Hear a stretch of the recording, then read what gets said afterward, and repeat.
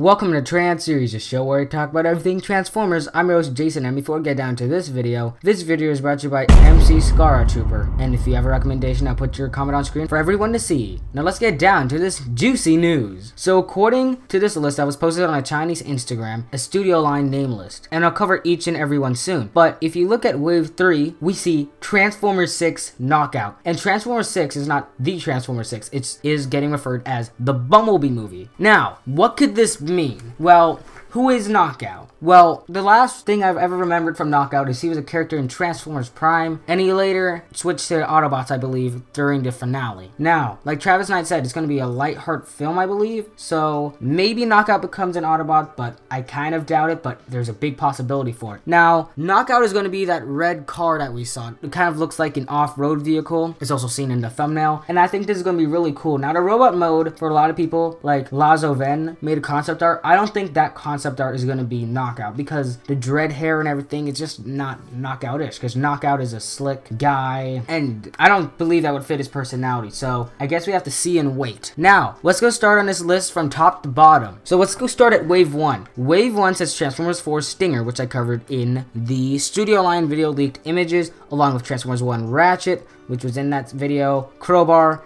and TF1 Jazz. Now, what's cool about this Jazz figure is we don't know if this is a leader class or a Voyager or Deluxe. Now, I'm actually happy because the old Jazz, well, it was not the best representation. It was really bulky. The UN Alliance one did a lot better. And if they're making a new Jazz figure, I hope they're going to make it right, which I believe. And I really hope they do not retool the old one, because it would stink. We needed a good Jazz for a long time, because the Jazz currently does not really scale, in my opinion, because it's bulky, and because back in the day the figures were bigger instead of the smaller ones that we seen the last night. So I'm very happy that we get to see a new Jazz figure. Wave 2. Now, there's another Transformers Jazz, which maybe this is a leader class, Voyager Deluxe. It doesn't say on the list, so I guess we'll have to see and wait why there's two Jazzes. Maybe it's the repainted version in G1 colors. I'm not sure. Transformers 4 Lockdown. And we needed another Lockdown figure for a while, because the old one, it wasn't that accurate, let's just say. And because the car mode didn't even have windows on the sides, and the Hasbro release had all of this brown, which doesn't make sense. And then Movie the Best came out with this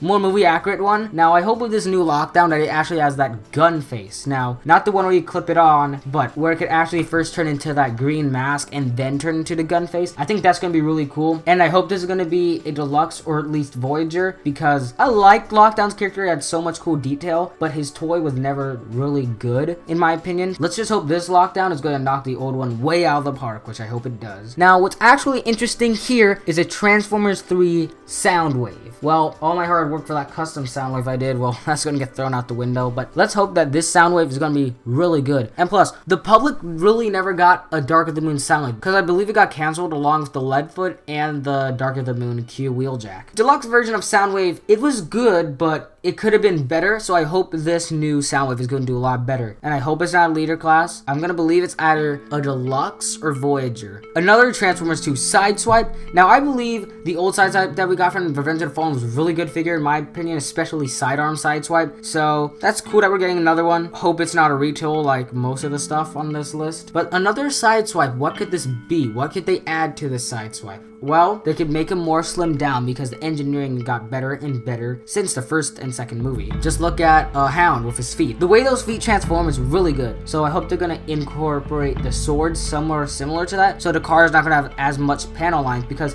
he's supposed to be a sleek car. And I think another Sideswipe figure, it will do really good. I hope it's going to be all chrome like he was in the film, like silver, and I hope they do that silver for the Dark of the Moon Soundwave too. Now here's the list for Wave 1. We have Transformers 1 Optimus Prime, which we saw, Transformers 2 Megatron, which we also saw, Transformers 2 Starscream, and Transformers 1 Brawl. Those are all covered in that video, so it'll be in the description below if you want to check that out. Now, to Wave 2, we see TF1 Starscream again, and a TF1 Ironhide. Now, we have never got images for the Ironhide, Lockdown, or Jazz, and I hope this Ironhide is going to be really good, because we are getting movie masterpiece Ironhide, and I know that guy is spot on, spectacular. So I do hope they do a better Ironhide, because yes, the Dark of the Moon, in my opinion, was the best Ironhide you could get, but if they do another one, what we saw in Studio Line with the Stinger, it could look really good, and with that Stinger, it is mistransformed. I'm almost 100% positive it is mistransformed, because I know Hasbro would not release anything that would look like that. Wave 3, Transformers 6 Optimus Prime. So,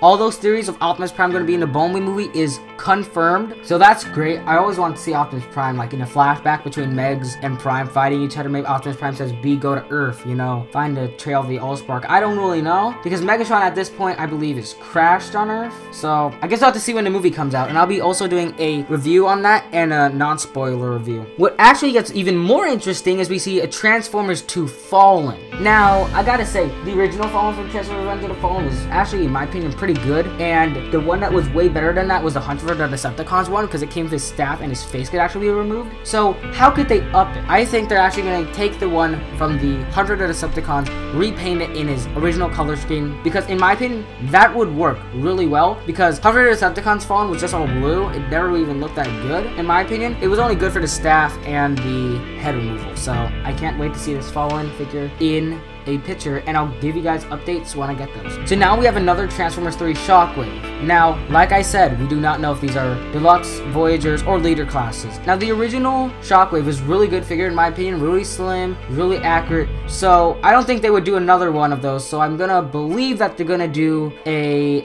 Leader class one, because we really need a Leader class one, and maybe for the Fallen, I could be mistaken, so maybe they're making a Leader class Fallen. So that'd be pretty cool if we get a Leader class Shockwave, because Shockwave is just one of those characters that we really need as a Leader class instead of getting another Bumblebee, because, you know, he makes all the money. And last but not least, we have another Transformers 3 figure, and this figure is Sentinel Prime. Now, I gotta say, I hope they don't do another Leader class, because the Leader class Sentinel Prime, in my opinion, was really freaking good. What I think they should do is redo the Voyager Sentinel Prime, because that is a shell former, and I have him on my shelf. Yes, he's accurate, but I just don't like the way he transforms, and he's a shell former, like I said. So, maybe that's one of the reasons why he didn't sell that much. I'm not 100% sure, but if they do a Voyager or Deluxe one, this will be really good as a replacement for the old one. Well, that's all for this piece of news. Hope you enjoyed this episode of Trans Theories. If you have a recommendation for a theory you want me to do, comment down that below. And if there's something I missed out on in this video, like a picture or something, give me a comment down below too for that. So that'd be great, so I can update you guys as soon as possible. This has been Trans Theories, signing off. When you're caught within the grip of the evil